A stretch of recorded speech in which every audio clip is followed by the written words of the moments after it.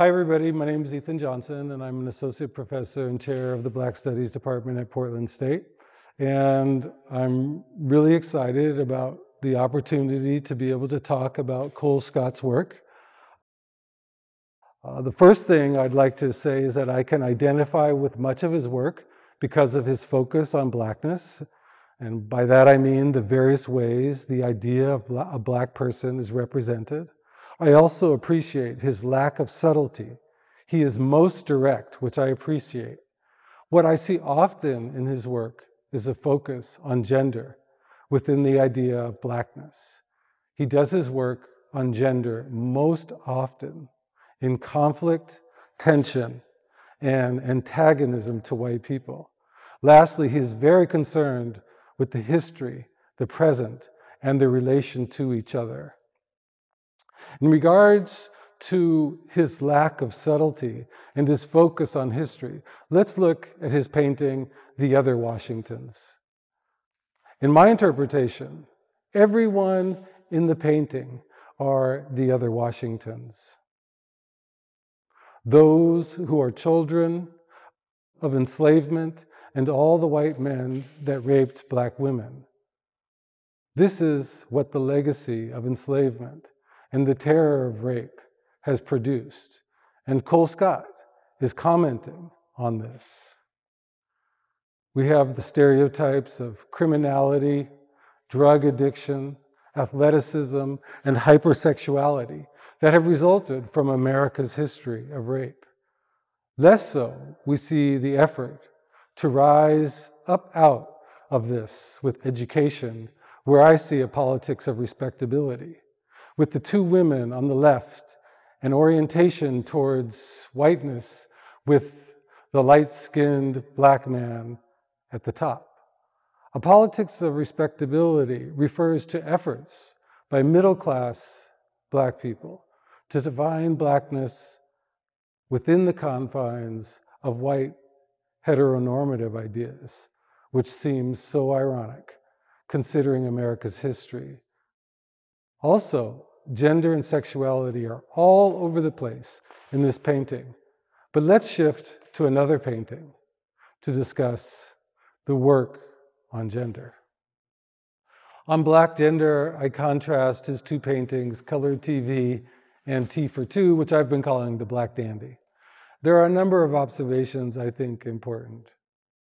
Regarding T for Two, the Black man in the painting is outlandishly dressed in checkerboard pants, a red turtleneck-ish sweater, and blue blazer with white shoes.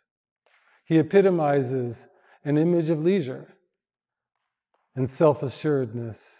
He is content. He is paired with his apparent white wife. In some sense, his contentedness is based on her. He has made it because of her. She is his foundation. This speaks much about Black male-female couplings. I would suggest, too, that the pairing is sexualized through the white woman's visible garter. And this is clearly a part of their coming together. The non-Black white butler emphasizes even more the having achieved status of the Black dandy. But again, I would emphasize here the centrality and the foundation of the painting's white woman. I would contrast this painting with Colored TV. Here, the Black woman is alone with the TV. She is comfortable and leisure also. We could argue content. She is watching the TV, which shows a white Wonder Woman-like character who has large breasts compared to the Black woman. The Black woman has almost no indication of breasts and/or they are sagging.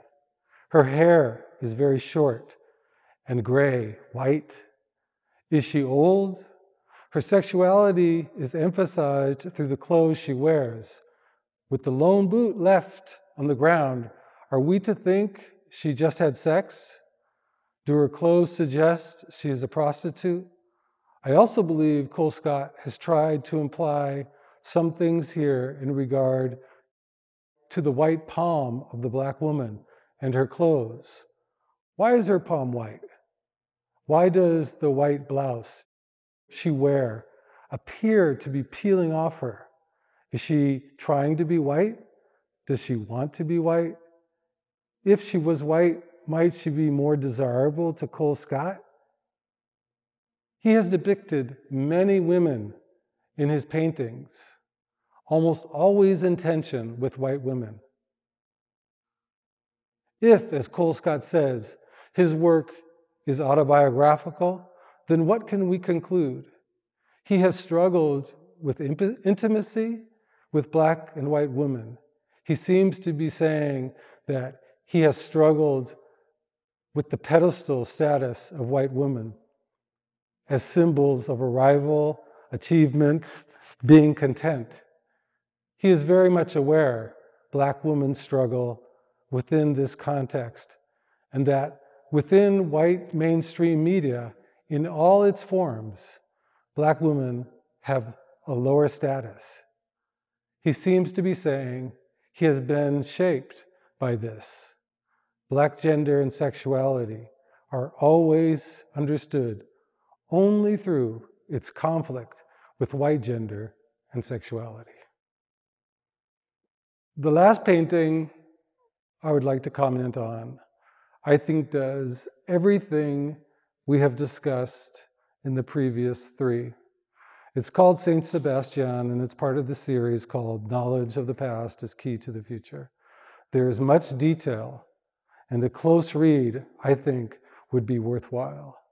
Center stage are half a naked Black man and half a nude white woman, put together, tied to a pillar.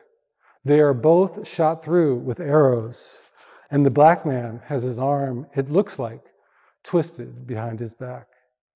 He's being forced into this position. On the Black man's side of the put-together figure is a white man's head and shoulders, dressed in a shirt and tie with a noose around his neck that connects him to a Black woman on the other side of the pillar, whose neck is also in a noose. Under the white man's head is a pile of skulls with a creek running through them. There is much to pay attention to here. Floating above the white woman's side of the put-together figure is the head and shoulders of a Black woman whose neck is also in a noose, connected to the white man's noose.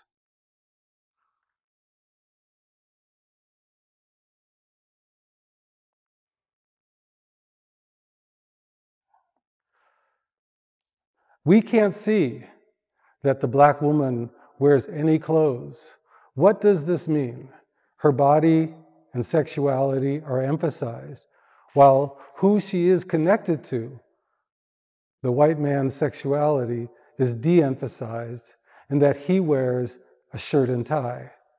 The Black woman and the white man's link are also deadly because they are both being hanged. But we don't get a clear reason why. Has this figure between them banned them from being together? There is so much spectacle of the white woman, Black man, sex taboo that we can't even conceive of why the white man, Black woman coming together is deadly. It's hidden.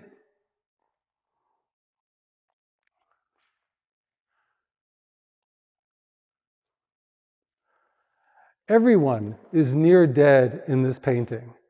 The idea of sex between Black men and white women is central here, and many have been lynched because of this myth, represented in the skulls.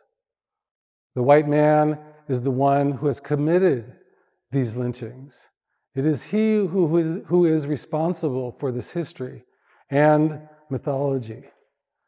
The Black woman is being looked at by the put-together figure.